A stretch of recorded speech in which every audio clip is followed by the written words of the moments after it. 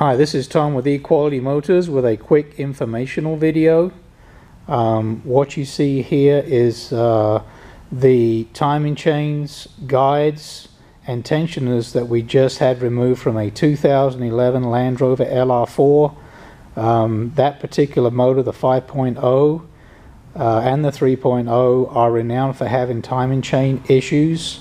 They stretch over time, but the culprit actually isn't necessarily the timing chain. The guides are made of aluminum, and if you can see right here, over time, because of the tensioner, this piston is made of steel. It actually wears a hole into the guide, so the tolerances actually get off. And we found that the driver's side bank was 4 degrees out of time because the chain was so loose. But it was all actually caused, or mostly caused, by these timing chain guides. And to be fair, the tensioners are not very strong either. I can push this one in pretty easy with my thumb and finger. And then on the other side, same problem, but not quite as bad. So just wanted to make this quick video to give you a heads up.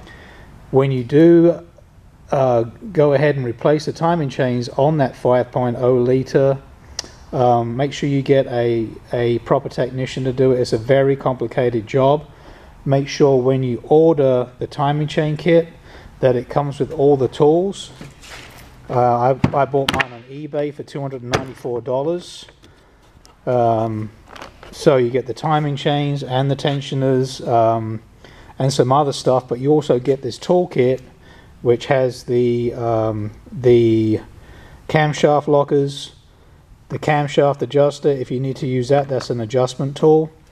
This little piece, if I can take it out right here, is to lock in the crankshaft, which you have to take the crank sensor out for, and the bell housing. So it's a very complicated, very complex job. It takes about 20 hours to complete if you don't pull the motor.